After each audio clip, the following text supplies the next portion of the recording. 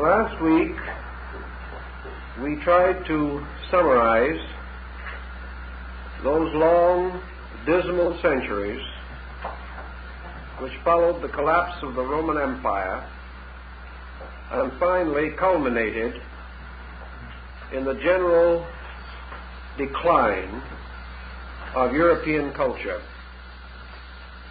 We pointed out that it would not be fair to say that nothing occurred between the years 600 and 1200 that would have an effect upon future time. The roots of all that came after had to be in this dark and rather dismal earth. But we do know that gradually a condition of frustration locked European culture. Man isolated from the natural intellectual associations of his kind, reduced almost completely to illiteracy, having lost the guiding power of earlier scholarship and classical learning, found himself cut off from practically all inducements to grow. He fell into a kind of stagnation. And while exceptional individuals survived this condition, the general tone of Europe was so lowered that a revulsion was almost inevitable. We observe from the study of natural facts that there are alternations, tides in the affairs of men. And when a pendulum swings far in one direction, it pauses. And from this, gaining a contrary momentum, swings equally far in the opposite direction. The year 1200 more or less marks the swing of the pendulum, a complete change from the preceding centuries, a change perhaps imperceptibly achieved, yet punctuated with a number of violent and powerful occurrences, some of them good, some of them, to our thinking, not good, but all of them stimulating, helping to break patterns and release the mind into the first adventure of a larger world. Thus, in this cycle of the Phoenix, we find the roots and beginnings of Western internationalism.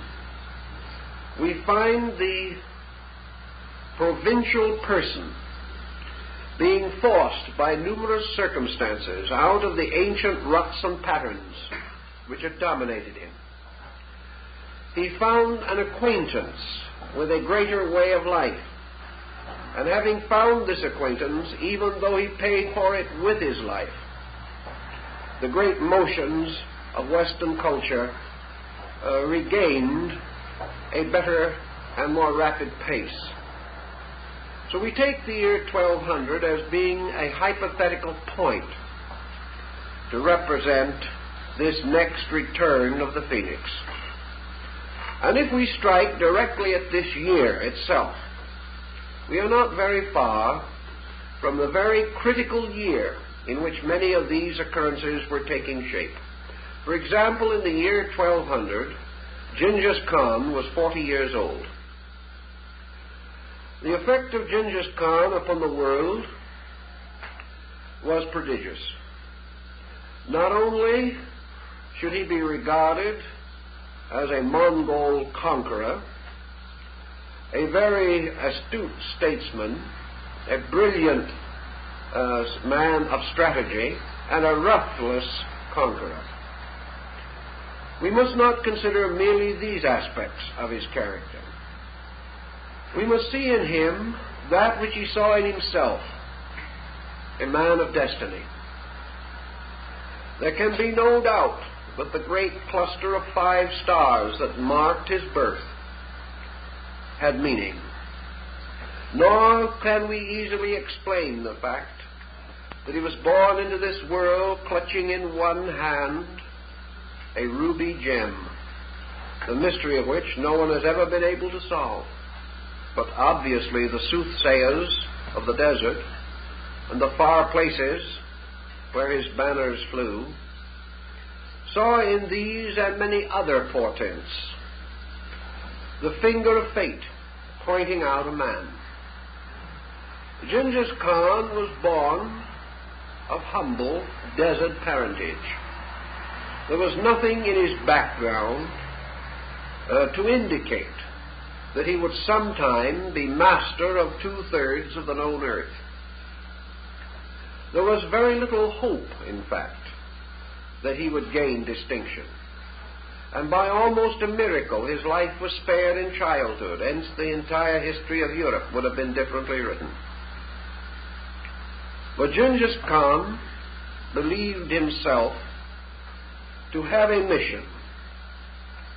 And as Khan of Tartary, he signed himself King of Kings, Son of the Sun. He was driven by those ambitions which are quite usual to our Western concept, but not so prevalent to this degree in Eastern thinking. From him descended other conquerors, to mention two: Kublai Khan, the Magnificent, and Tamerlane, or Timur Shah, the Shaker of the Earth.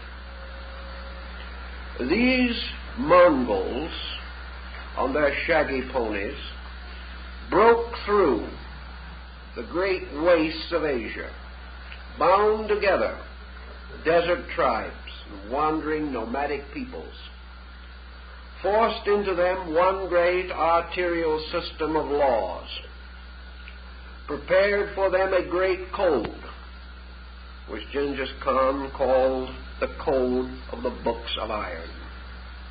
Now, this did not mean swords or military machines, but ancient tablets in which strange characters were inscribed upon surfaces of rough iron. The Books of Iron gave to Asia a great document of common law, of legality, of reasonable procedure in great many details. And if roughlessness afflicted great groups, those who came finally under the banner of the great Khans found life better ordered, merchandising safer, fewer bandits on the road, and furthermore, great inducements to travel, to study, to improve, to elevate themselves in various ways. Had Genghis Khan been a statesman over a stable empire, he probably would have been one of the greatest intellectual leaders of his time, perhaps of modern time. But so much of his life was spent upon the battlefield that he had little time, other than in abstract theory, to integrate the policies for the administration of the territories which he occupied. He did leave, however, a heritage to Kublai Khan. And we cannot but remember the episode in which, seated upon the back of a great elephant, Kublai Khan, speaking with all the authority of his ancestors, proclaimed for Asia, total Asia, the great code of religious tolerance, perhaps the first of its kind, certainly in that region. At that time, the empire of the great Khans cut through many religions: Brahmins, Confucianists, Taoists, Hindus, Buddhists, Muslims, Christians, Jews. They were all part of the great Oriental Empire that had been fashioned by the genius of a desert nomad. And Kublai Khan, seated upon his great elephant, proclaimed for all these people absolutely equal rights. He proclaimed, saying let no man be in any way penalized, adjudged inferior, despised, disregarded, subjected to insult because of his religion or his race. Now, for those ancient times, that was not just the word of a soldier. It was the word of a statesman, a man of vision, more vision, perhaps, than existed in Europe in the same years.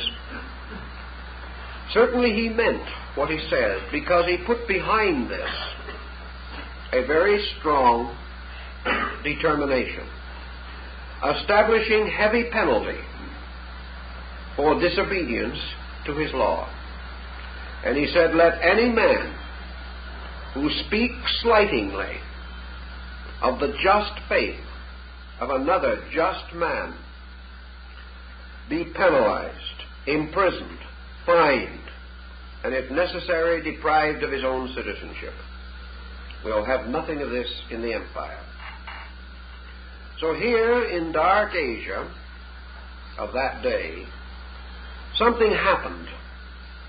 And this happening did not remain there, for we know that the floods of the great Mongol armies broke against the bulwarks of Eastern Europe, that a contact was established, and had it not been for Poland and Hungary, the history of Europe after the 13th century might have been written in Mongolian. It was a very critical and dangerous crisis. But it meant that Asia moved against the ramparts of Christendom. East and West met, not as friends, as it is true, but they met. And from this meeting became aware of each other, became aware of the values within each other. And when the great tide of the Mongol armies gradually subsided, certain remnants remained behind. And in the blood of many great Teutonic families is the Mongol strain. In many cases, fraternity, friendship, and affection sprang up between individuals, even in this difficult crisis. And something happened to Europe also. It beheld a world beyond itself, a world it knew nothing about. A world, even if it had some inkling of its existence, was regarded as meaningless, purposeless, outside of the boundaries of hope and salvation, merely barbarism, helpless, simply waiting Europe's pleasure to civilize it. The European received a shock, and the shock did him a great deal of good, basically. It was a terrible shock, but it was an important one. This, in turn, led to other situations. And although we are not able to cover every aspect of this theory and this problem, we must remember that it was the Mongols who established the northern Buddhistic hierarchy at Lhasa in Tibet, creating Lamaism. And it was by these lamas, by the Grand Lama of Lhasa, that the Mongol kings were crowned. It was also the pleasure of the Mongol to bring into Asia European scholars, statesmen, and even a few rare travelers.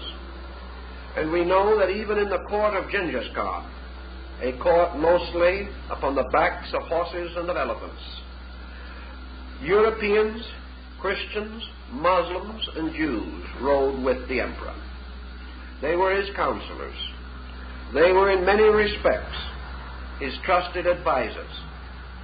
And such was a precedent that continued even as late as the great Mughal Empire in India. So we can only say in passing of the impact of the Khan, or the Great Khan, upon Europe was this breaking of traditions, this breaking through of isolations, and furthermore the psychological situation, which would be difficult for us to imagine. Genghis Khan, second only to Julius Caesar, perhaps his equal, in the organization of military phalanx and related matters, moved across Asia and sent his great lines against the walls of Christendom in a fantastic manner. His foreguard, or his advance troop, when he went into battle, consisted of 10,000 elephants side by side, their bodies touching and their tusks covered with steel, a solid wall, and on the back of each a fighting tower with men. This wall of elephants moving against an adversary was not exactly reassuring, and in those days would have been the equal of the same number of military tanks moving against yeomen with bows and arrows. It was an incredible situation, but the whole world was shaking.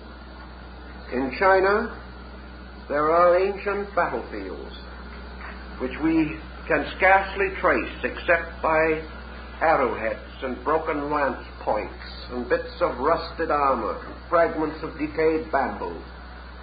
But we know from the earthworks and from the various remains that on some of those battlefields, which are 300 miles long, 3 to 4 million men met in combat at a single time. This was shaking away.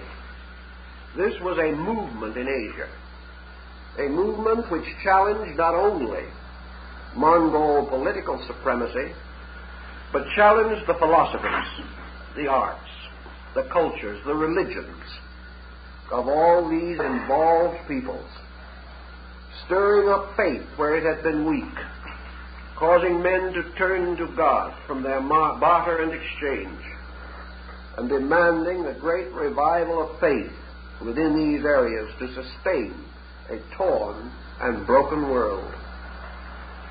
Now, while all this was going on in Asia, our year 1200 strikes Europe in also one of its most desperate situations, the Great Crusades.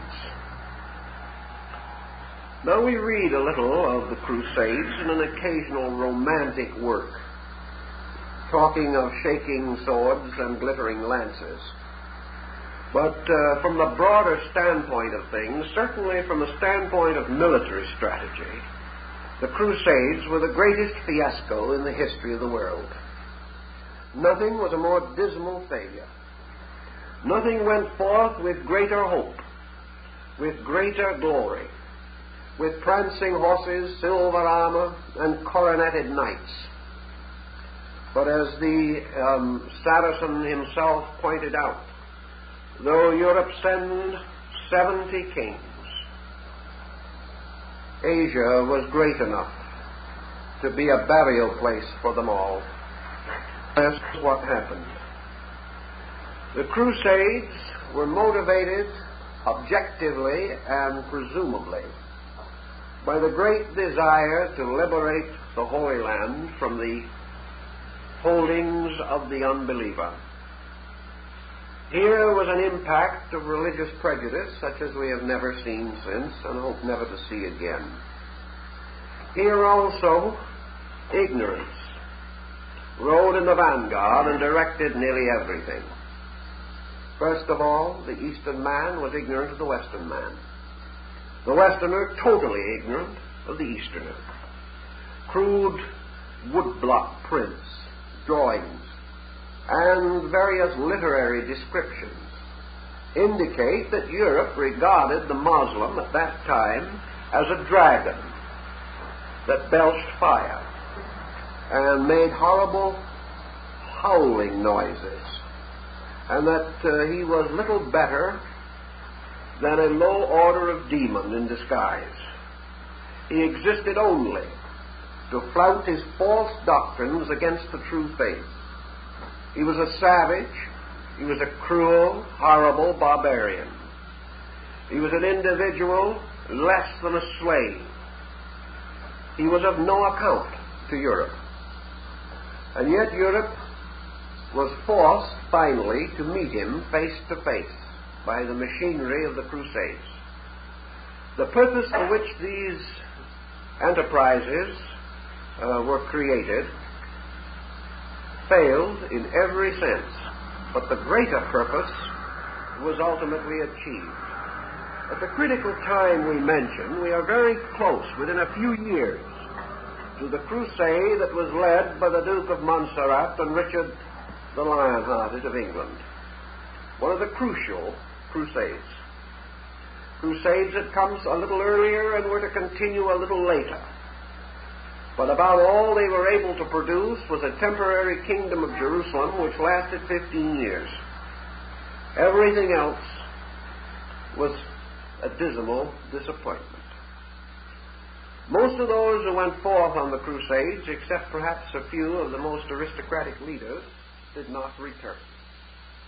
Families lost their loved ones and their support.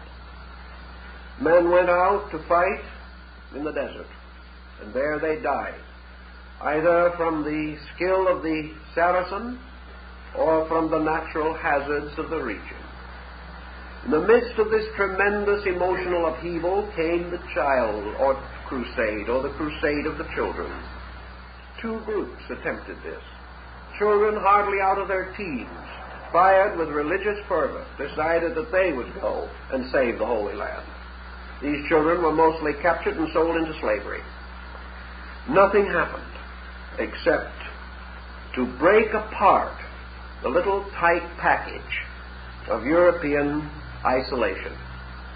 In the breaking apart of this package, however, a very important achievement came, as we will see a little later.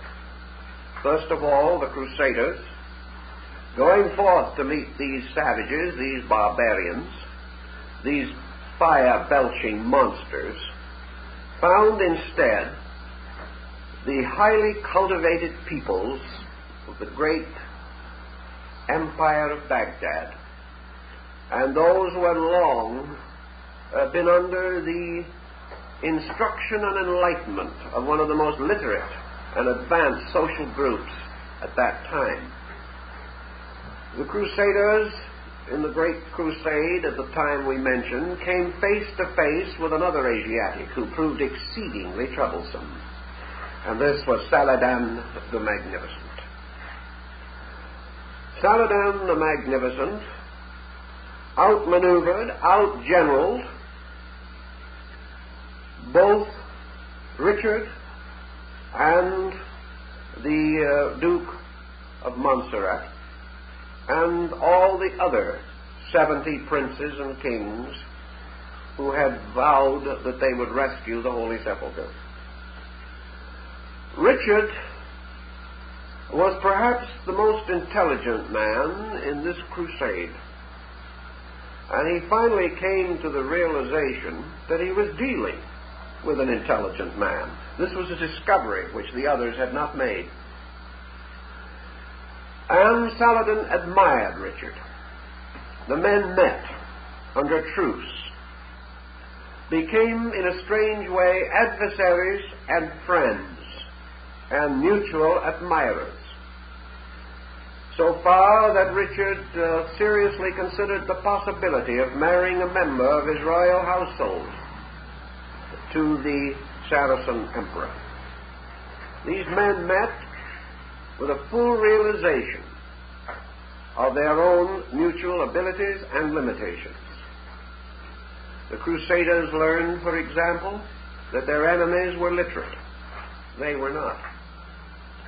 They realized that these monsters, so-called, wrote poetry, studied science, measured the stars, developed great physicians, scholars, mystics, that they were the ones who could quote Plato and Aristotle into a Christian ear that had never heard either. It was a great surprise. And finally, when arbitration was arrived, and the roads of pilgrimage to Jerusalem were opened to Christians, it was not because of the victory of the Crusaders, but because of the religious tolerance and generosity of Saladin, who could see no good reason why those who loved their God should not have the right to journey to his shrine. So Saladin made possible that measure of success which marked the Crusades. But he did it from the bounty of his own mind, and not because he was required to by the circumstances of the time. The Crusaders, like most people, found it difficult to hate those they never knew, and also found it difficult to despise their equals, and often their superiors, in skill and judgment, and also in generosity of deeds, in chivalry, and in many fine points of gentry and gentility, which Europe lacked almost totally. Again, we find this strange emotion in man springing up. And on the crests and shields of the great families of Europe, nearly all of them, you will find occasionally a crescent set, which means that one of these crusaders brought back a Muslim wife. Also, the Muslims more or less opened their schools, their ways of life, their roads and courses to scholars from the West, showing very little revengefulness, very little intention or tendency to hold old grudges. And from the temporary kingdom of Jerusalem and from certain seats in Byzantium and Antioch, Christendom came closer and closer to the East. Trade began to develop, exchange and barter. Out of the debris of these situations rose such world-changing structures as the great Empire Republic of Venice, with its mercantile traveling to all parts of the world. Here, then, was a tying together of nations, a building up of common understanding. And right at this moment of which we are speaking, we have another interesting ambassador of various wills. For just at this time, a Venetian traveler named Ser Marco Polo became perhaps the original globetrotter. This man, who outdid Stoddard and other travelers, went far into the East. He traveled to the most distant parts. He became friendly and conversant with the ways of Asia. He was accepted everywhere as an honored friend.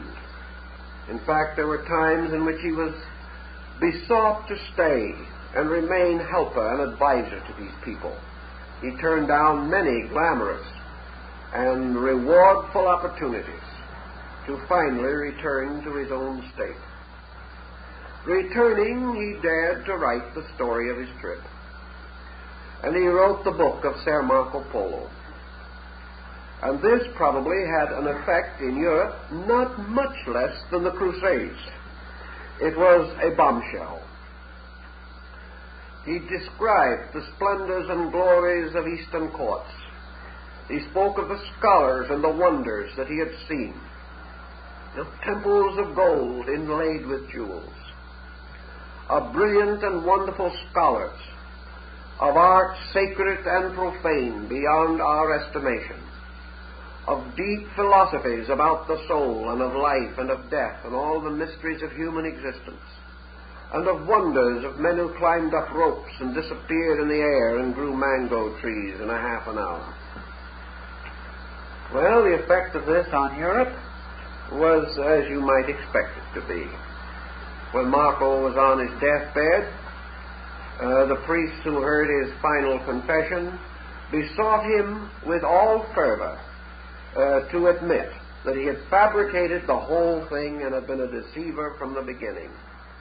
But old Marco died, and it is said that his last words were, "It was true." They couldn't do anything with him. But his book gained an amazing popularity, and people began to think of this land beyond the horizon of the known as a great and strange and wonderful place. This also, of course, had its natural repercussions, because the very sound of words like gold and jewels and silk and spices and rare goods created much desire among the merchants and the rich.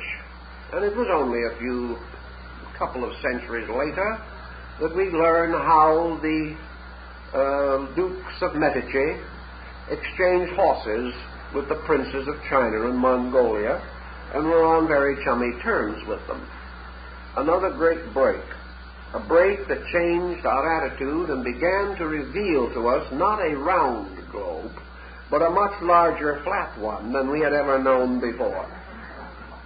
The round part was yet a little way off. That had not yet been remembered. Though as Sir Marco Polo was in the midst of his adventures, two things happened right in Europe that began to have long shadows upon future times.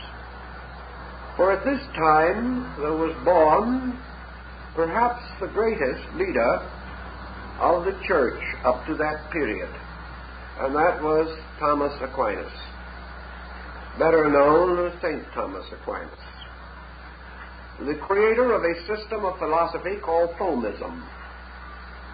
He was called the Doctor Angelicus. He was the greatest scholar the Roman Church ever produced.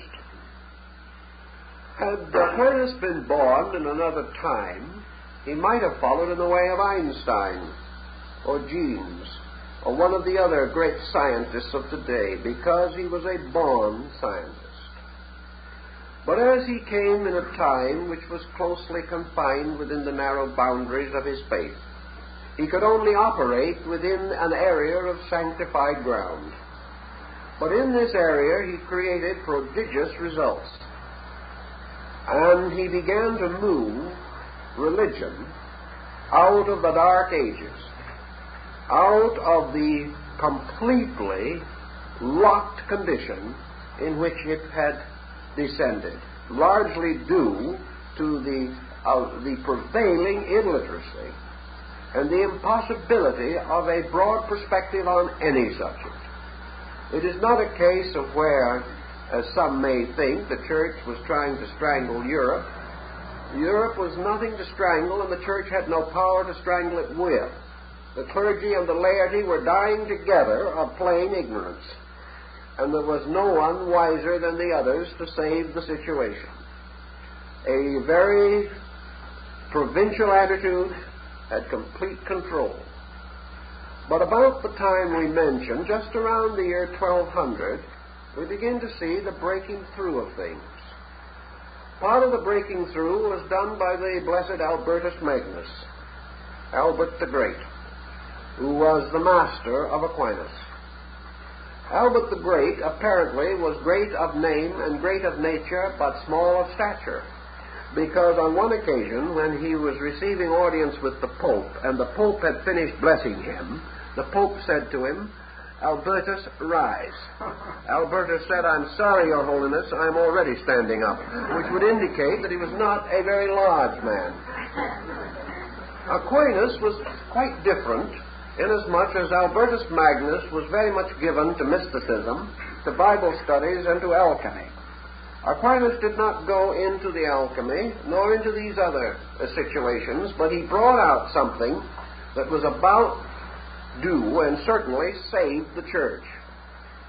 The point that he made, and the summary of all of the philosophy of Aquinas, is simply this: that there are two parallel roads that lead to truth.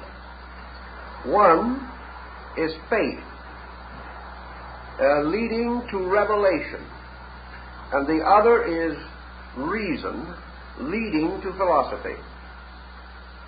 These two are not incompatible, because at a certain point, faith and reason in their ultimate form mingle again, and from philosophy and revelation, united, man perfects his insight and achieves all that man can achieve.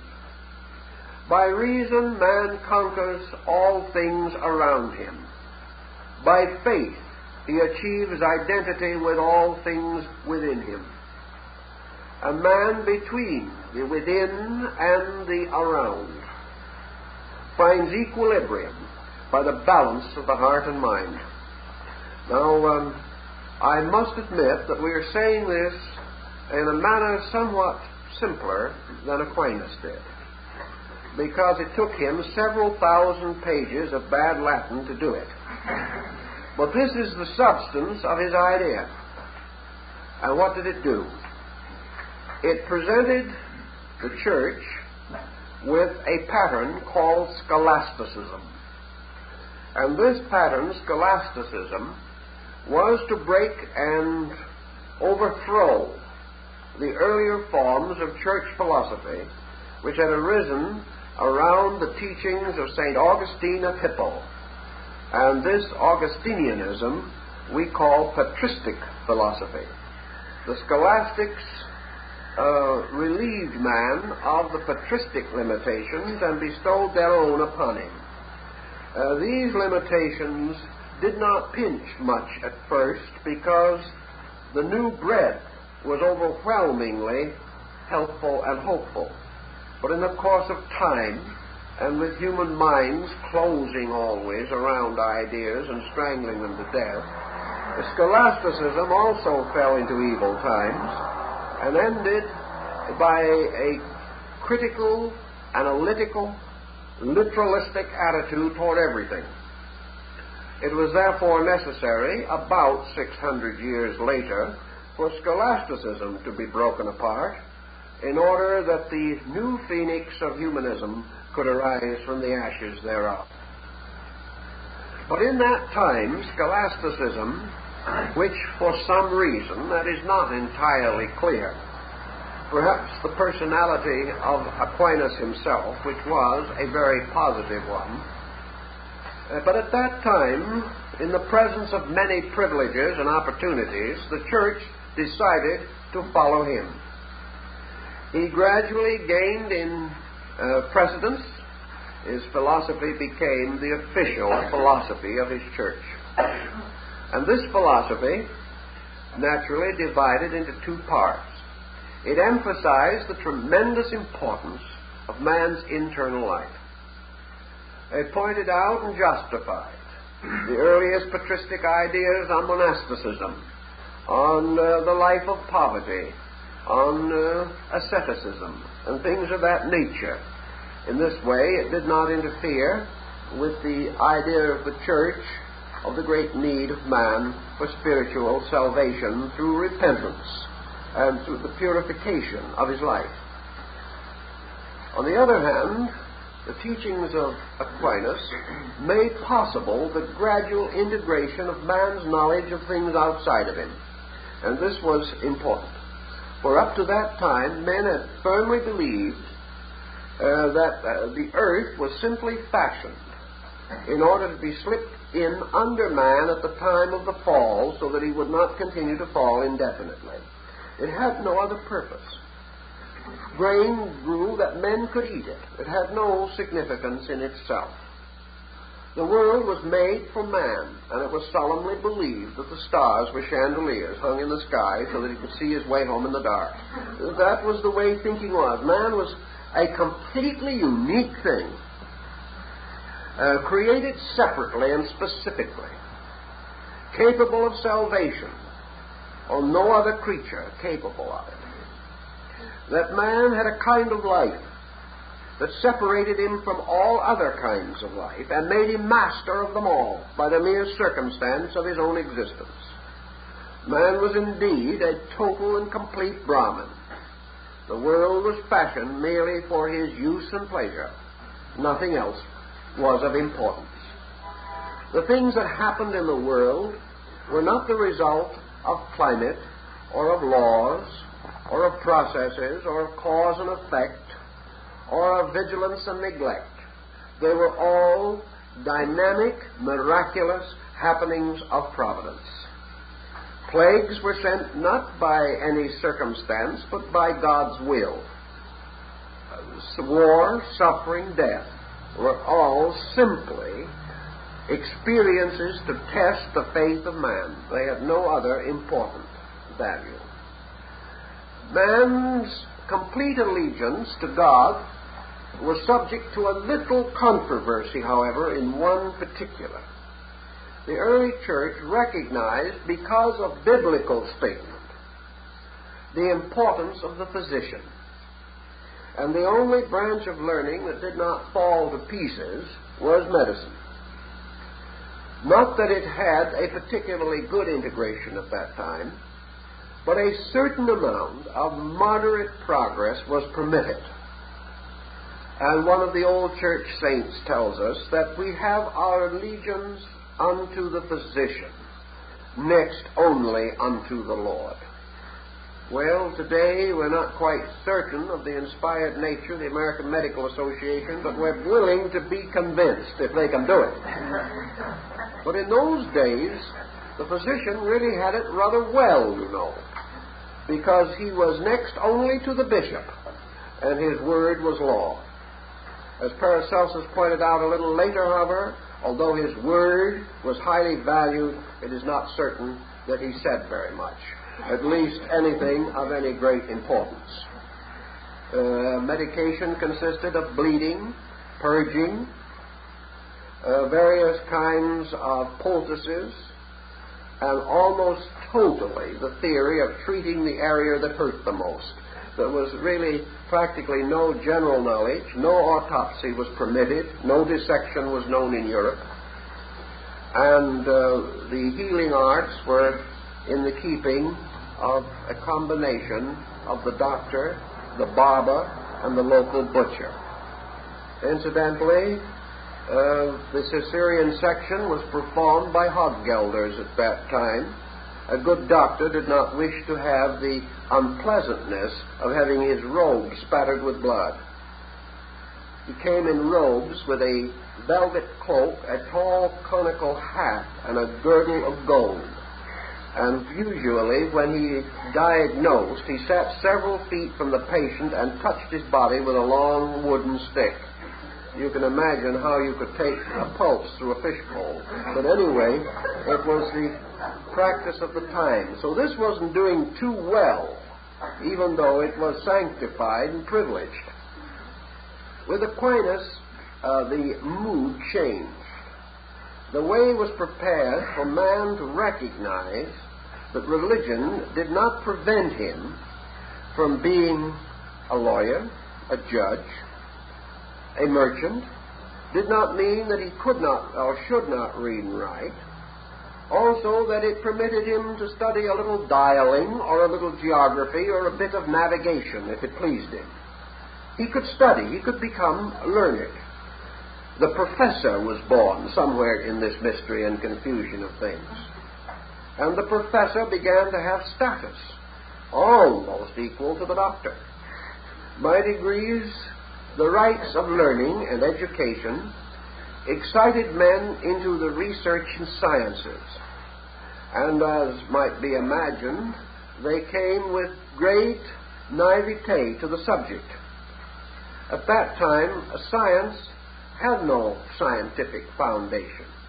Some observation, a great deal of tradition, and a little sorcery would help.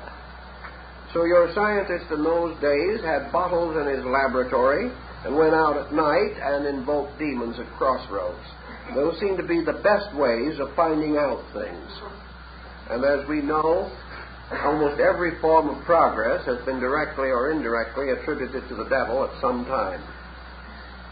This gave rise to a number of pseudosciences, to a great deal of speculation, but it also made possible the gradual introduction into Europe of the standard texts of the Arabic writers, who were very much further advanced. It made possible for the Roman writings of Galen and the Arabic writings of Avicenna or Ibn Sina to come into the schools of Europe. A man could study the eruptions of Mount Etna or other things that interested him without being convinced that he was wasting his time, which should be spent entirely on his knees in prayer. Europe was moving towards a little intellectual freedom, and this freedom was fast intriguing the mind. It was the basis of a new outlook. by reason and philosophy, says Aquinas, man can explore nature and become master of its processes. It went no further in practical form at that time, perhaps, but it placed the blessings of the faith upon the exploration of natural phenomena. And we find early texts arising on a history of storms. We find men beginning to measure earthquakes. We even find some very early diagrams of the craters on the moon. In every direction, the mind was spreading out to take hold of ideas. And this, of course, was the beginning of the awakening of the European culture as we know it. So right at the same time, another incident occurred, which certainly deserves our very definite attention. At that time, King John of England was forced by his barons to sign the Magna Carta. And the Magna Carta was signed in the first quarter of the 13th century, just within 15 or 20 years of this critical time. For this paper was signed while most of the great leaders and the great motions which we have discussed were in function. The Magna Carta was quite a complicated situation in itself. We cannot go into all the details of it, but in our public schools today we are reminded, if only passingly, that it is the origin and the inspiration for the American Bill of Rights. The Magna Carta was the first head-on assault against the divine right of kings. Now, it did not end the situation, but it certainly began to strengthen the position of the people and to a measure weaken the despotism of entrenched aristocratic groups. Strangely enough, the Magna Carta was not a reform brought about by the people. It was forced upon the king by his own nobility, the barons, those who had come finally to rebel, not necessarily against monarchy, but against a very bad king who was giving them much trouble. The Magna Carta began, however, to bestow upon various branches of government certain inalienable rights and privileges. It decentralized total leadership and prepared the way for the concept of the board of directors or the trustees or those who must share in the responsibility of decision. It also gave to the private citizen certain rather sketchy rights. Sketchy because in the original form they were full of loopholes, but important because men gradually began to forget the loopholes and gathered and rallied valiantly around the generalities which this document contained and forced these generalities to become subjected to continuous improvement, reform, and refinement until what we might call civil law became a fact. The Magna Carta was forced upon the king. He did not want to sign it. But he was unable to avoid the pressure because open rebellion was resting near him. As a result of this document being signed against the will and pleasure of the king, even though in the original document it is legally presented in a fairly nice way to make it seem as though John was cooperating, he was not. He had no traffic with the idea at all, but he could do nothing about it. As a result of this, immediately, the Church of Rome, which at that time, of course, controlled kings and commoners, thundered out its objections, rejected the Magna Carta totally and forever. This caused quite a little stir, because for the first time it threw religious and civil law into a serious feud. Up to that time, secular law, as relates to the management of kingdoms and of states, was almost an arm of religious law. Religion determined the laws by which the state was ruled, and then the rulers administered the laws of religion. Religion was primary.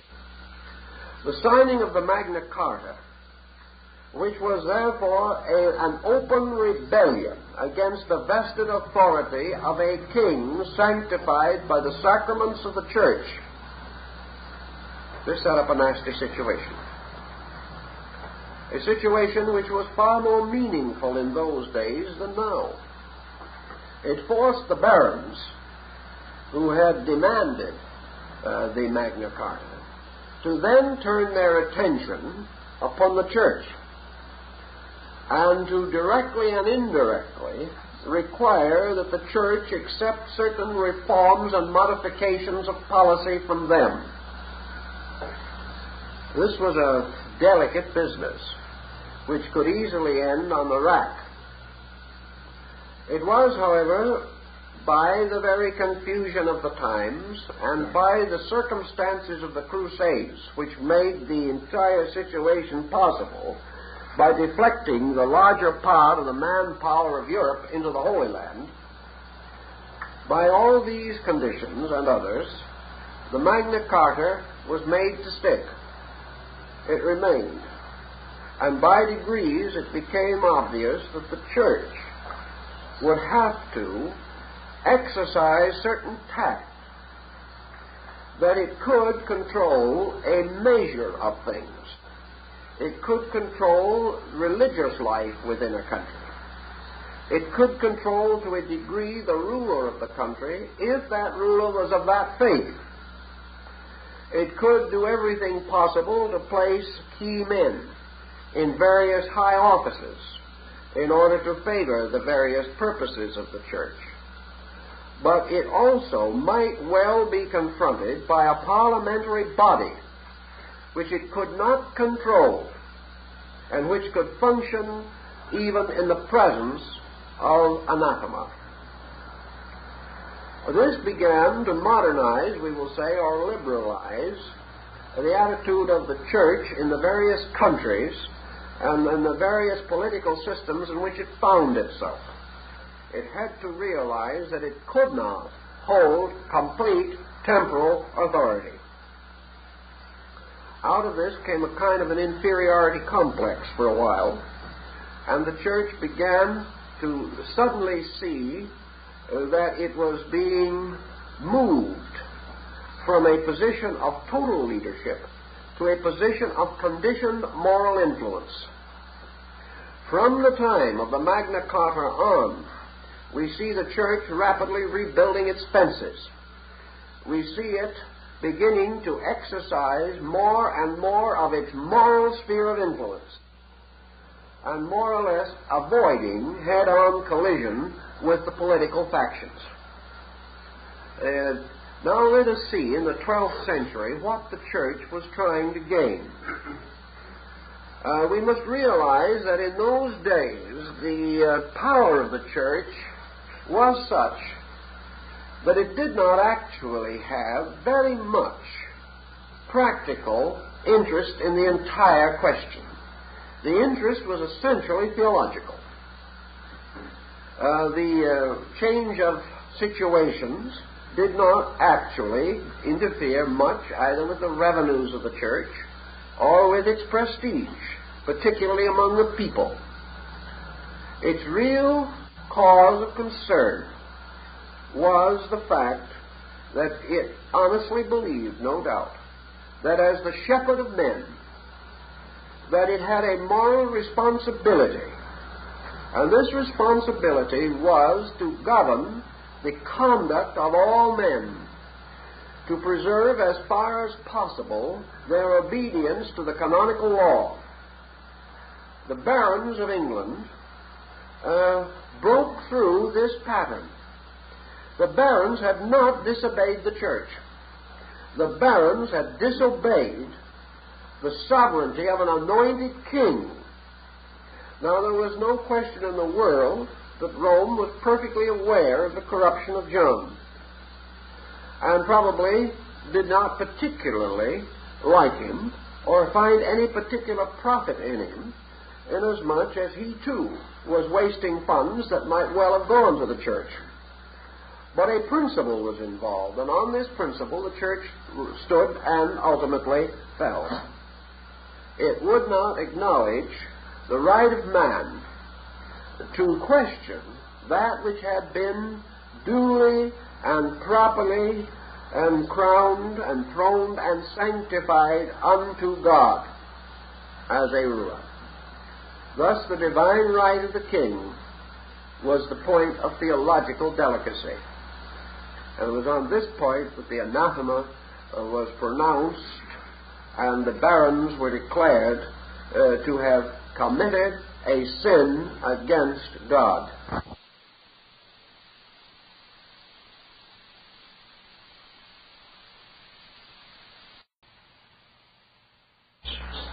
Of the secular arm of life.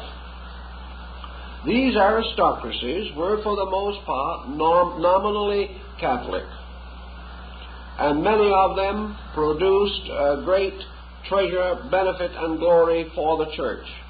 But these families, growing into power, also held certain rights apart from the church, and the privileges of these rights became more and more sedulously protected.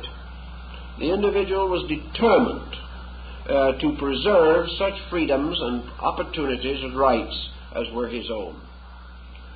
Also, the power of the church in the lower courts came to be questioned, and law and theology began to give way to law and equity. And we find the criminal no longer judged by God, but judged by a jury of his peers, a jury selected of others like himself, man passing upon man and his conduct, not God arbitrarily declaring justice and injustice. All these patterns now, as I think you will see, made a rather strenuous century. And we must begin to conceive now of what these patterns led to, how they affected the reintegration of European consciousness. The first thing they all contributed to, more or less, was enlightenment, education, advancement. The European mind suddenly realized that in its weakness it could never be victorious in anything. The king began to realize that a stupid peasantry was no shining jewel in his crown, that there was no credit, prestige, or honor in ruling the mindless. It was also recognized that in an emergency, when need arose, it was rather important that someone could think, and that in all situations requiring leadership in the development of nations and of states, the need for the statesman appeared, the need for the scholar, the need for the educator, even the need for the beginnings of a scientific pursuit, and also the need of the voyager, the navigator, the traveler, the adventurer. And most of these needs had to spring from a sense of emancipation within the soul. A man had to have courage to go into distant places. He had to have enthusiasm to advance his way of life. He had to put his own soul into the things he was doing. And to do this, he must know what he is doing. And he must have something to do that captured not only his labor, but his imagination. Europe was coming out of a kind of coma, and man was reaching around to find purposes for his own existence. He found some of these purposes in the defense of his faith, as in the Crusades, in which, although he was not really defending because he was in an offensive position, still he believed he was defending. He believed that he was making the greatest possible sacrifice for the greatest possible good that he could conceive. But out of the crusade, something else was happening that was to affect the whole situation also. During the Crusades, we have the most polyglot administration of situations recorded in history. And from the ample perspective of his great divan in Baghdad, Saladin made a very astute remark, namely, that the European or Christian crusaders were not defeated by the Saracen alone. They were defeated by the confusion of unleadered mobs, the complete lack of understanding, of leadership, and mostly of cooperation. All these little individuals carrying their feuds to the walls of Jerusalem and killing each other before the Saracens could shoot them down with their bows and arrows.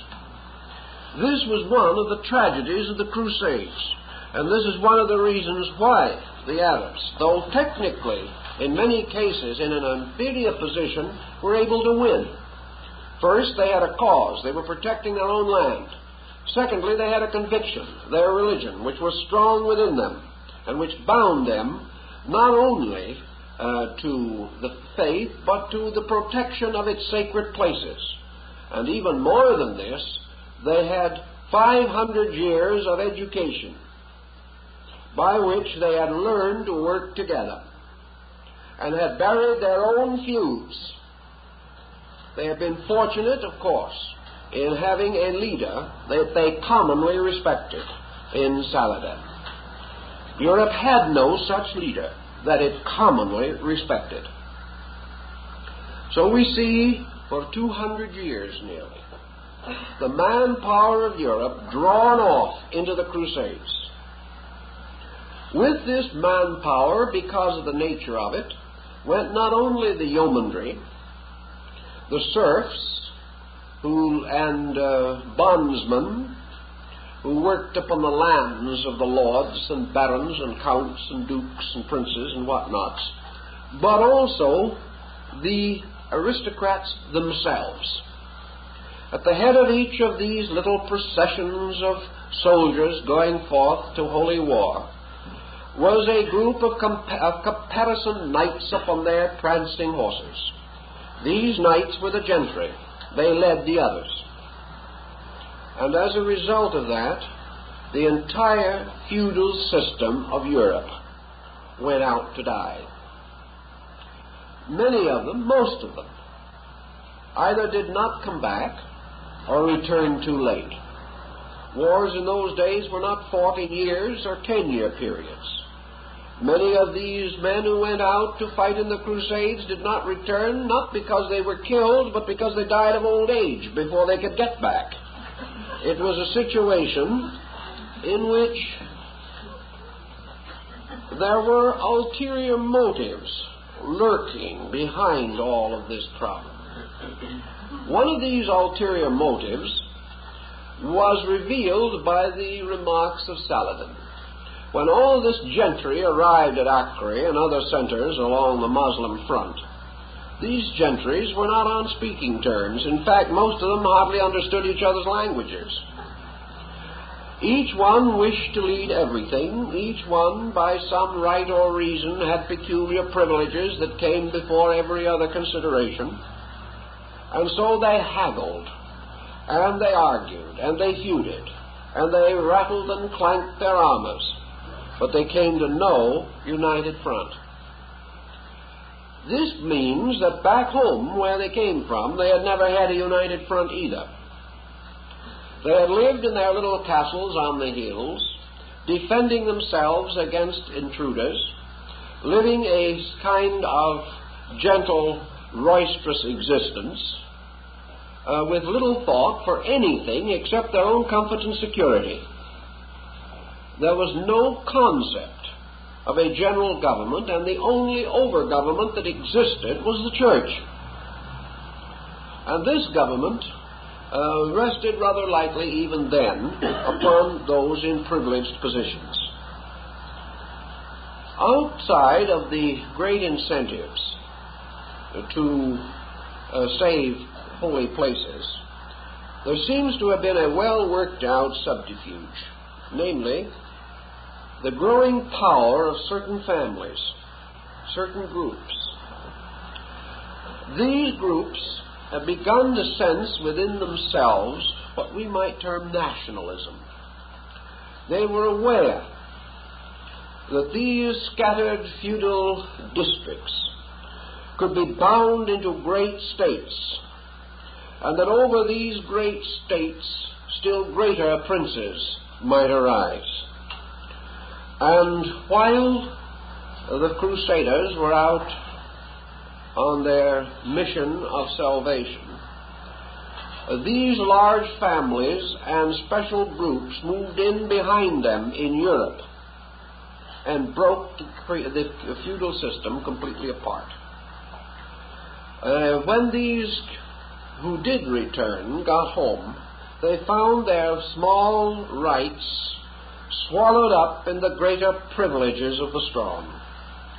And in this transition, we see the rise of the first great national entities of Europe. We find the beginnings, not the full forms, but the beginnings of what were to be France and Germany and Italy. We find the various factors at work that were to bind together cities and states and to lift dukes and counts and princes to the final estate of empiric lines. Naming the road, of course, was difficult. But even this had its part to play, because in nationalism you had a larger family pattern, a tremendous amount of energy that had previously been wasted in remaining apart was now available for common labor and common effort. This led, of course, to both positive and negative results. The rise of these larger national blocs made possible a more advanced method of life for many people. It gave them freedom from the constant pillaging of their neighbors. It made possible their retaining their lands more safely, and the possibility of living a full life on the earth without being taken away to war began to grow bright for many. On the other hand, these combinations resulted in larger individual political units, with the result that major wars could come into existence, which had previously been almost impossible. The only other way that you could have had major wars was probably like the Crusades, a group of nations uniting on an objective. But now, comparatively large groups with powerful resources could be locked in wars for 10, 20, 50, or 100 years due to the slow movement of military machinery and military tactic at that time. So these became both curse and blessing. The walled city came to be of very little value, and most of the value that remained disappeared with another development which rose largely again in this critical period and was imported from Asia. And this was the so-called discovery of gunpowder. Now, gunpowder has had many uses, but one that we seldom realize or think too much about has been its psychological effect on the equality of man. Gunpowder ended, for example, the age of chivalry. It ended the knight in armor, riding at the head of his group, fairly well protected behind a reasonable fortification of boiler iron, and almost invulnerable. It also ended the walled city and the protection of the high wall, against which the primitive engines of battering rams and so forth took a very difficult and lengthy time to make impression. Gunpowder made the humblest yeoman, the poorest soldier in the army, the one who might be responsible for the death of the king. This was psychologically very important and reformed entirely military tactics, with the leaders moving to the back rather than riding out in front. The fancy for riding out in front took a serious reverse. Gunpowder not only did this important thing, but it began to create vast uneasiness among the great. It became more and more obvious that the power of privileged groups to utterly and completely control peoples was fast disappearing. Prior to that time, with luck, the despot might have a comparatively smooth time. But with these changes, despotism became ever more hazardous, ever more difficult to maintain, and allegiances shifted their patterns. Just as the Church had been forced to a new position by the Magna Carta, so the principalities and dukedoms of Europe and their rulers were forced to a new position by the advent of gunpowder. It became no longer possible to control by force alone. The reign of force, the power of physical persuasion, the fear of physical retaliation, these began to lose their general effectiveness. And we find a very important psychological change coming, and that was the rise of government by persuasion. By winning the confidence of peoples, by attempting to create some closer affinity, new focal points, placing a censorship upon the luxury of princes, making it ever increasingly dangerous for the prince to lose the confidence of his people. The final and terrible example of this probably, of course, came much later in the French Revolution.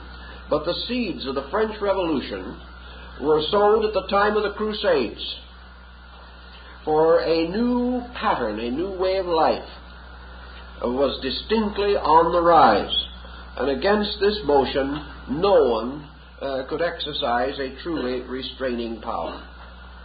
So for a moment, to summarize our Phoenix cycle pattern, we see how the period from 6 to 1200 resulted in the gradual falling apart of a world that had received a powerful impulse at the time of the rise of Islam.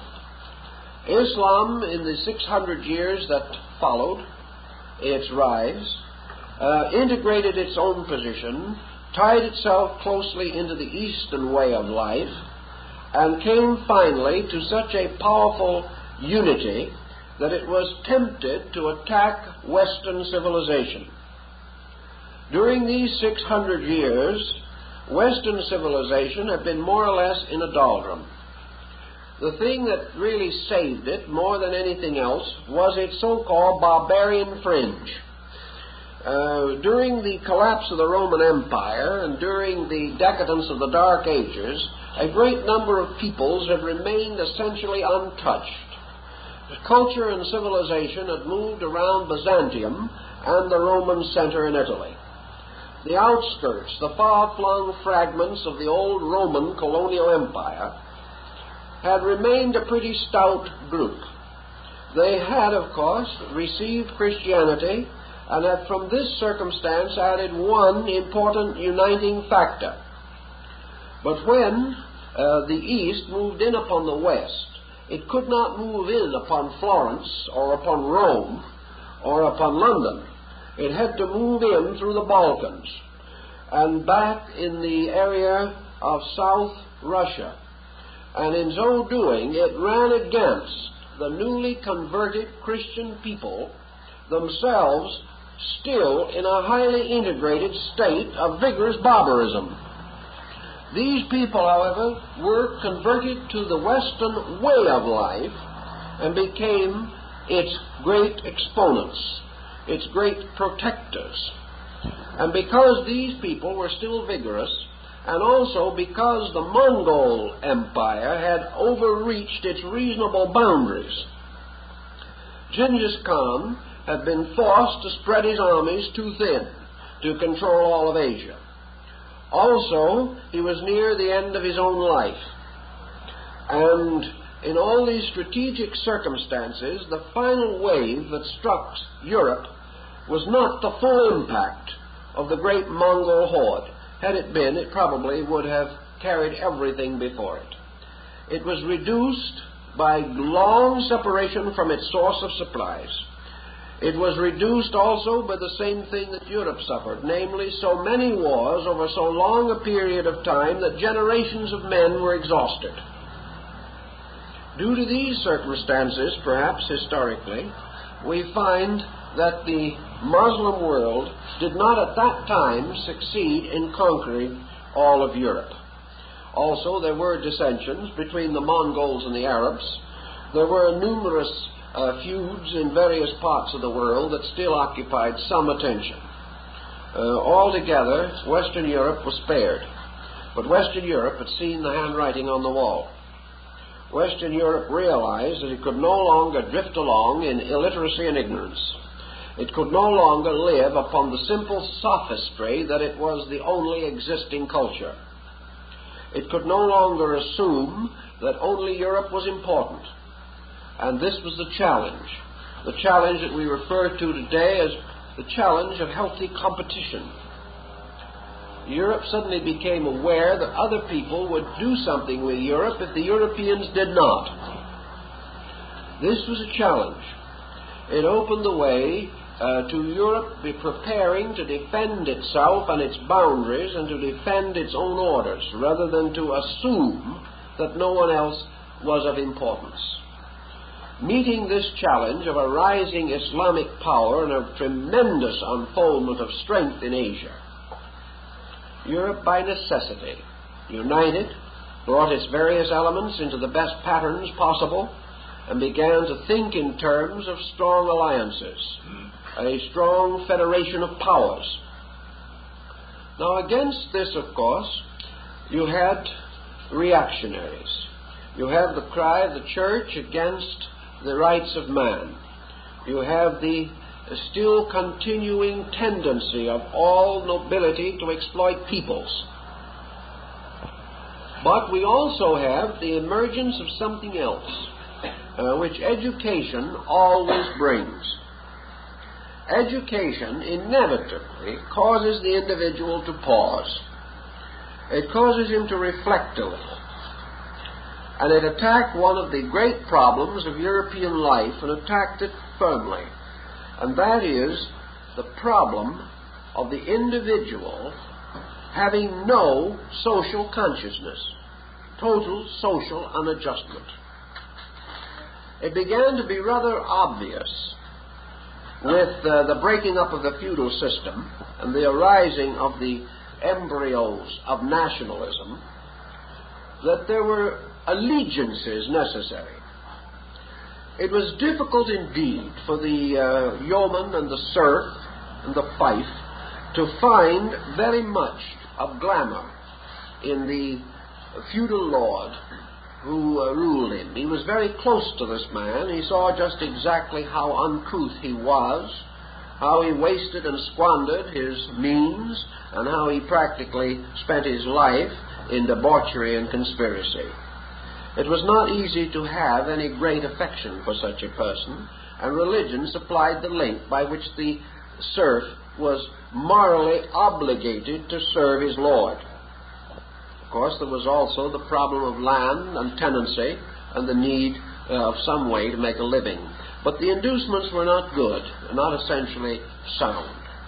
But with the coming of nationalism, there came a new inducement to each citizen, namely that the state must be strong. That the citizen owed not only a duty to himself, but to the collective body of which he was a part. It became essential for him to recognize that he depended upon the state for his own survival. He had learned some of these principles from feudalism, but they were brought home to him in a larger pattern. Also, most of the citizens of a state were somewhat further removed from their leaders. States composed of many communities. The leader was more grand, more glorious, and less available. These were important considerations, because men with imagination build virtues where they do not exist. And the brilliant leader over a large group, with a splendid entourage, began to be impressive and to gain the respect and admiration and awe and veneration of these peoples. So the leader became more or less the symbol of the state, and devotion to the leader was devotion to the state, and vice versa. Thus, the preservation of the state began to involve many things previously never thought of. One was the common distribution of food. Under the feudal system, if the feudal lord was a man of some integrity, he held certain stores which were available to his tenants in time of famine. Under the state system, various taxes and means were devised, by means of which available goods in emergency were procurable. The need to maintain these supplies, the need to preserve the treasury, the need to maintain an army, these things came home directly to the individual. He was not maintaining an army for another, for a prince or a feudal despot, but for his own family, for his neighbors, for the people down the street, for the men he worked with. They now had a common share in the political situation. And as a little more education added to this pattern, we gradually begin to see the rudiments of a humanistic basis of relations and values. The rise of humanism follows very closely upon this situation. But our whole period of 600 years with which we are concerned leads approximately from the period 1200 to about the year 1800. Now, the early parts of this period represent the building up of a system of life built upon Aquinas and the Magna Carta. And as in case of the previous cycles, it opened comparatively well. It opened with a lot of suffering, yes, but with a lot of momentum, a lot of dynamic, and a tremendous capacity to change things. Then, having attained to a certain degree, it likewise began to fall away. In this case, the falling away was a little different from the situations that had previously existed. We are reminded a little bit, perhaps, of our present economic situation, where it seems perhaps to many persons that we are on the verge of falling away into a recession. Just when it looks as though a recession might even lead to a depression, we suddenly find an important change in policy of government. We find the emergency created by the advancement of electronics and the launching of the satellites suddenly seems to change everything. Whether this change will be more than temporary, we cannot say, but it brings in an unexpected factor, cutting through things. Now, the decline of Europe and its destiny between the 12th and the 18th century was made eccentric by a series of these unexpected factors. Factors which could have been prophesied as calculated risks, but the actual impact of these did not exactly meet the expectancy. The motion from the 12th century through the 13th and toward the 14th, this tremendous motion resulting from the period of the post-Crusades, the rise of Thomism, the motion of the Eastern culture into Europe, first by way of Byzantium, the returning Crusaders, and then upward from southern Europe, from Italy, from the Republic of Venice, from the great mercantile centers there, from the commerce of the Adriatic and of the Eastern Mediterranean and even North Africa. It moved into Europe and moved up through Europe into Rome, Florence, and finally into Germany and France. And this great cultural motion, which culminated in the most brilliant period in European medievalism, we know as the Renaissance. The Renaissance, therefore, was the golden age of the consequences of the Magna Carta and of Aquinas.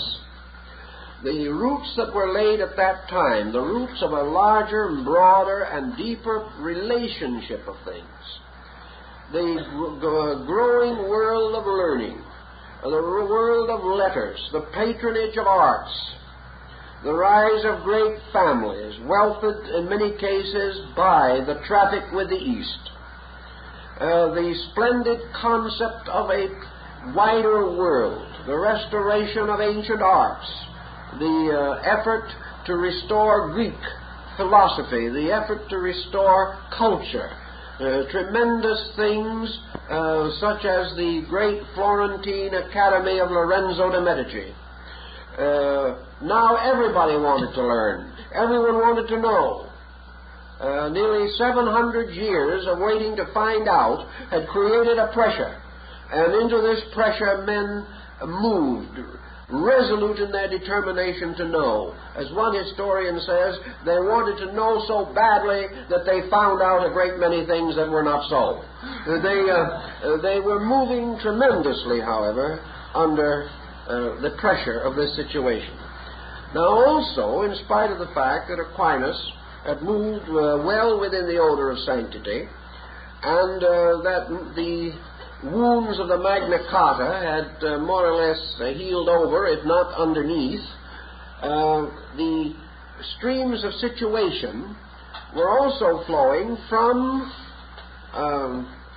the Magna Carta and from Aquinas, and were moving inevitably towards another tremendous eccentric that was thrown into the situation at this time, and that was the Protestant Reformation. The Protestant Reformation was nothing more or less than the inevitable but slow developing consequence of the Magna Carta. Things were getting into a position in which the right of the secular arm of life could not be any longer denied. It was just one of those peculiar, dramatic inevitables that placed this situation around the selling of papal indulgences. This had really very little to do with the fact. It was that little straw which, added to the others, finally broke the camel's back. But the back had been pretty swayed for a long, long time before that. And the rebellion of Martin Luther was not the rebellion simply of one priest against his own church. It was a rebellion of many minds within the church against certain policies. Therefore, one of Luther's nearest and dearest friends, a faithful son of the church and one who remained there, Philip Melanchthon, became also another powerful arm of the Reformation. The Reformation arose not only outside the church but within it, as a result of the gradually rising level of literacy and of general knowledge and the broad use of the leverage provided by the rationalistic philosophy of Aquinas. It was now possible to think and be orthodox at the same time, a most amazing and incredible state of circumstances, and people were making the most of it. This led to what might be termed the glory of Europe. Here we find the great families vying with each other now in the extravagances of their contributions to culture. We, of course, don't doubt that they also held a few private funds for other uses.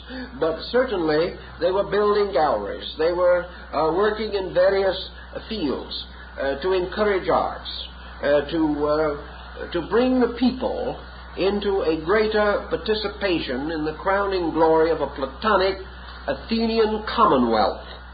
And we find even some of the reactionaries talking in the terms that Florence and Rome would be the new great cities that corresponded to Athens and Alexandria in the ancient world. The dream of classical learning had come on with tremendous impact. Now, classical learning also presented a problem, because in this case, in the 14th century, early 15th century, classical learning was a birth out of time. It was no longer in its own world. Actually, the Medici and the Borgias were not very close in their resemblance to Plato and Aristotle. They were a different breed entirely. They had different motives. They were not the simple, homely, underpaid and undernourished philosopher of the Greek school. They were not another barefoot Socrates. They were princes who became dilettantes of learning. Learning was a jewel in their crown. It was not something that changed their lives. It was an ornament. And this resulted in another direction, which was to hit education and to remain, even to this day, as an unsolved mystery. And that is how to get knowledge out of a man's head and into his life. That is still an unsolved riddle, and promises to be so for quite a time to come. But it was getting into the heads of the Renaissance men. And they were also beginning to recognize a very important factor, namely man's power to change the destiny of man.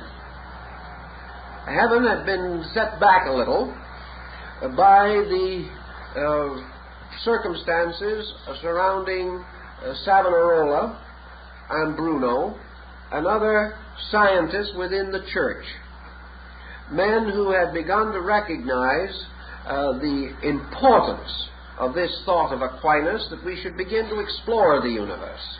And they could not explore the universe long without finding that man was an island in a great sea, and that on this island men labored with men, struggled with them, fought with them, and died with them. And therefore that man was a maker of destiny as well as an instrument of destiny. And the individuality of man rising up began to change the complexion of the world. The Protestant Reformation had a profound effect upon Christianity. Now, some of this effect was important, some of it was good, and some of it was very bad. And as we look back over the general pattern of things, we have to realize that Protestantism, leading to Puritanism, was not the blessing that we might wish it could have been. Certainly it did emancipate religion from the tyranny of hierarchy. It made more and more emphasis upon the right of man to personal worship, personal belief, and mystical communion with God according to the dictates of his own conscience. This part was very good. But with it came a severance between man and the experience of religion as ritual, as ceremony, as music, as religious pageantry, as spectacle. And man was not quite prepared for this change. For some unknown reason, the gods did not look as godlike in square-toed shoes as they had in robes. It did not carry the same impact. The loss of art, the loss of great music in the church, the loss of the emotional overtones which held man to a certain splendid response within himself. These things began to show serious deficits. There was need to meet these. And Protestantism has still been working with this problem, even today, and for many years tried to emphasize the lack of need for this. But the need for something which responds or creates response in the emotional, aesthetic nature of man has always been a religious necessity, and will always remain one, as long as man must feel in order to believe. And he must have a powerful emotional incentive. Thus, in the breaking down of, we might say, ceremonialism and art within the church, art itself fell into the doldrums. And as soon as it was no longer guided by religion, art as value began to disappear. Art became hopelessly trivial, as can be shown or examined by going through one of the great palaces of France, such as the Louvre, or the Palais Versailles, or the Palais Royal. In these we have masses of spindly, gold-legged chairs.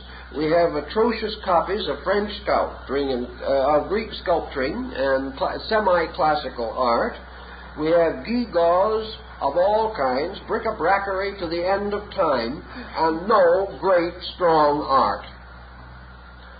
Then, of course, bereft of its spiritual guide and leadership, art was already to fall into the dilemma of the 19th century, which gave us such things as surrealism, post-impressionism, and caused a critic or judge on an art exhibition which I had the misfortune to be one of the judges on not too long ago, to say, well, after all, if it means anything, it isn't art. That was what came as the final result.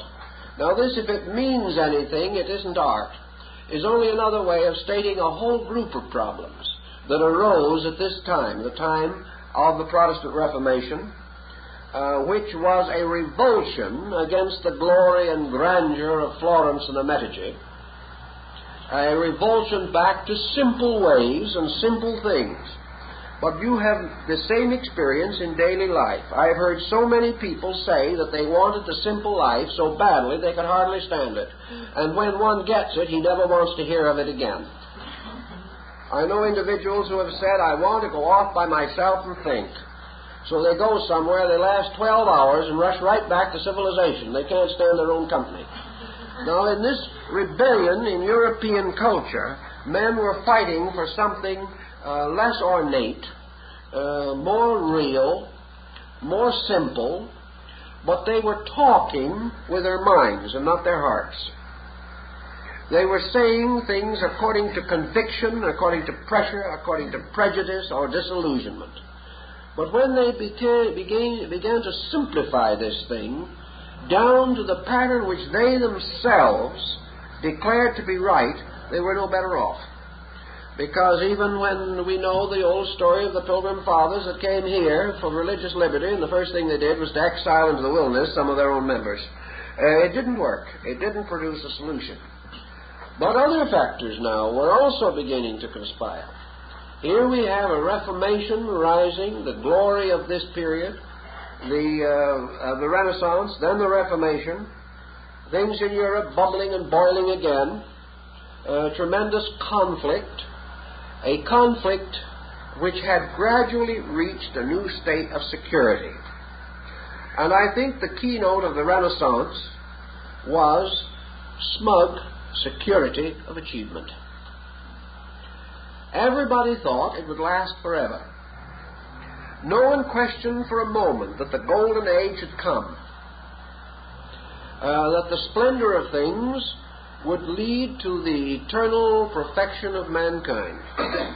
That is, such perfection as was desirable. No one probably wanted to be very perfect. They simply wanted to be rich and happy. But these things seemed to be within reach. The Renaissance had brought visible evidence of a splendid rebirth out of the darkness of the past. Under this splendid situation, the thing happens that always happens. Men began to be careless of the things which they had attained.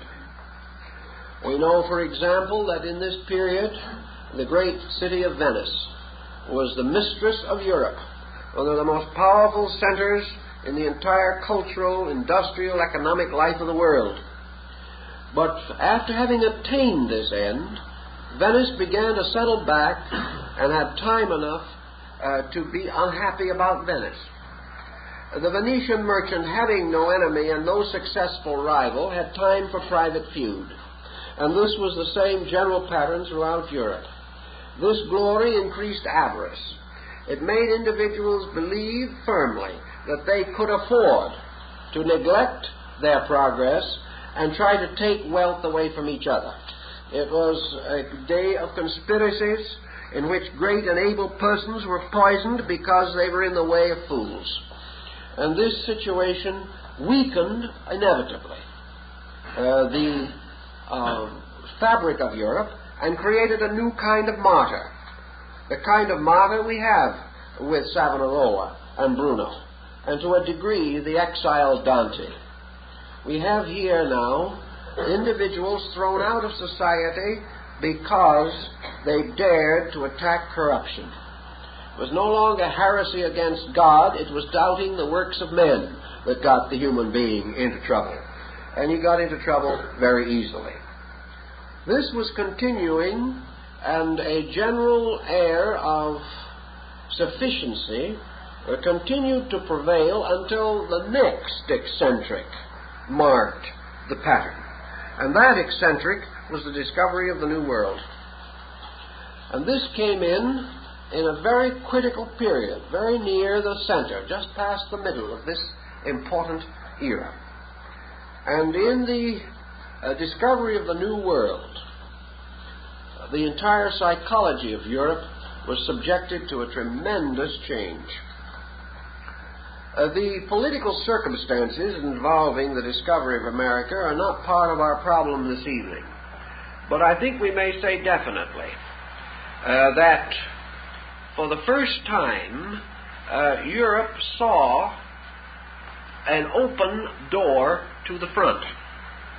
Europe saw the possibility of expanding beyond the perpetual muddle of Europe itself.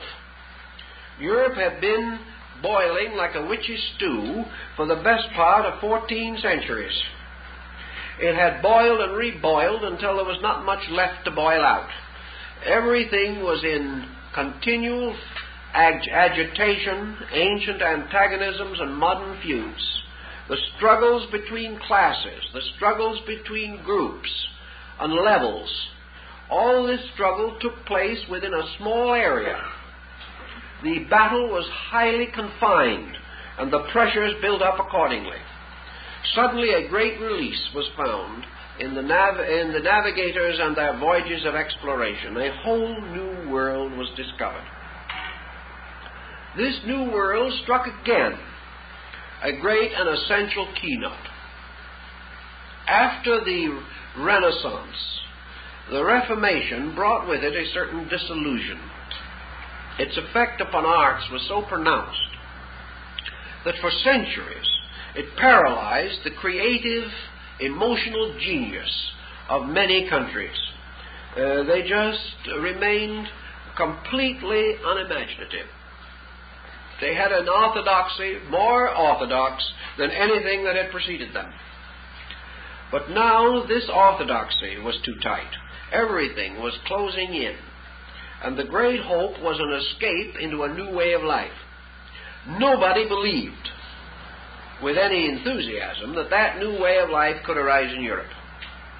The roots of the problems were too deep and too numerous. The hereditary feuds were too irreconcilable.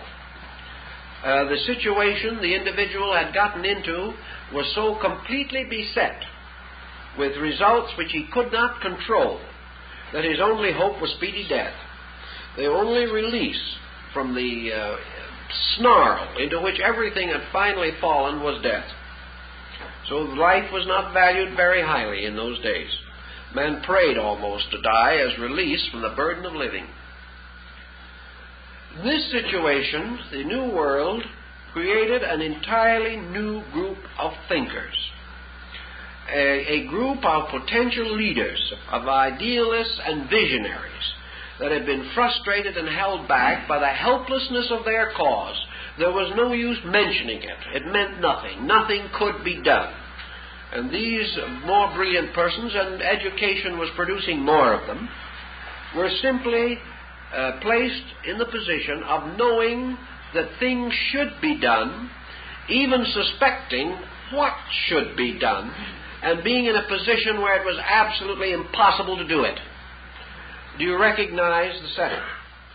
We've got it right now, almost. Where a great many persons realize things that could be and should be done, but the individual is again impotent. The situation has locked him so tightly. He is so completely dominated by group, by collective pressure, that the penalty upon the individual is terrific. In the old days we were speaking of, the penalty for individuality might be death. Today, the penalty for individuality may be bankruptcy. But in both cases, the penalty is as heavy as the flesh can stand, and the individual is blocked. The New World became, to a great many idealists throughout Europe, the great focal point of hope. Here was a vast area, sparsely populated by strange feathered creatures, who we later were called Indians because they had not come from India. These peoples obviously were not developing their natural resources very rapidly, and vast areas of good land awaited those brave enough to hazard the long and dangerous journey in a small boat, dependent upon rains and winds and tides, and would have the audacity to try to establish a way of life in the New World. Of course, here was a combination of circumstances also, because at that time we had a strong reactionary group moving into the New World. Exploration at that time was very largely under the control of Spain, and Spain at that time was still licking the wounds of the Inquisition. Spain was in a miserable state, and Spain also was tremendously dominated by theology.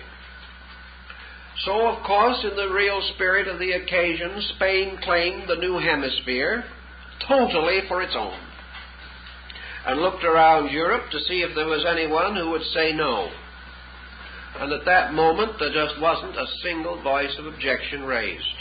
The reason being that Spain was then, in spite of its numerous difficulties, a greatly feared state, with supposedly almost an invincible military arm.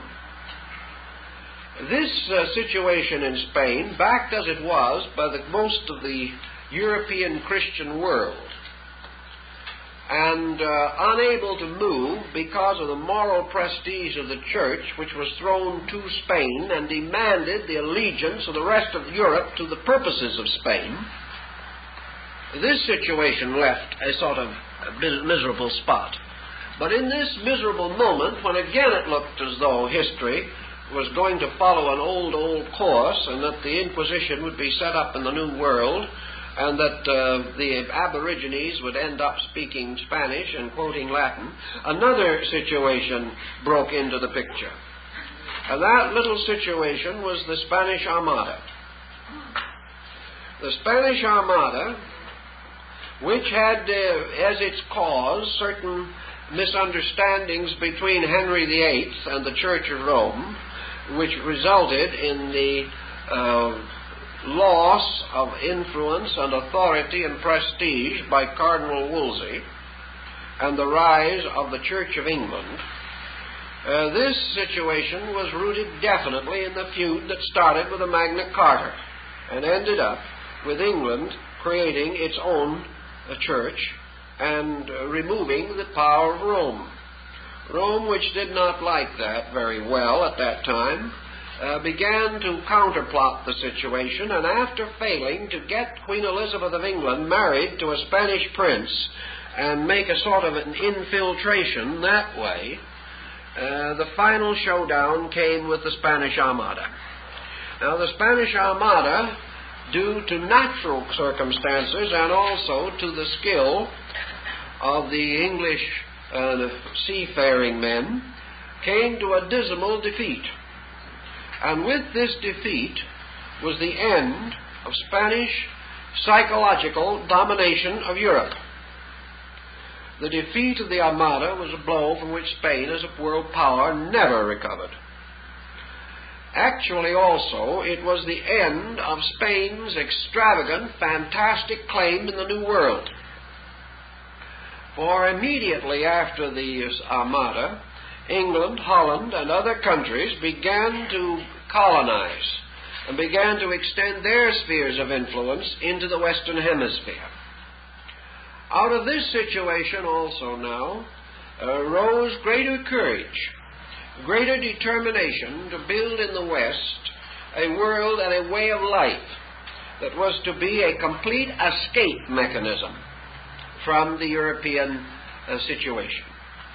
This may in some way be a kind of legitimate heredity, because to a large degree this definite tendency to escape has made perhaps the modern American into the greatest escapist in history. He has this instinct in him, this instinct to get away from authority, to resent discipline, and gradually to attempt at least the total management of his own conduct. Under the colonizing plan, we find rising in Europe a group we know as the Utopians.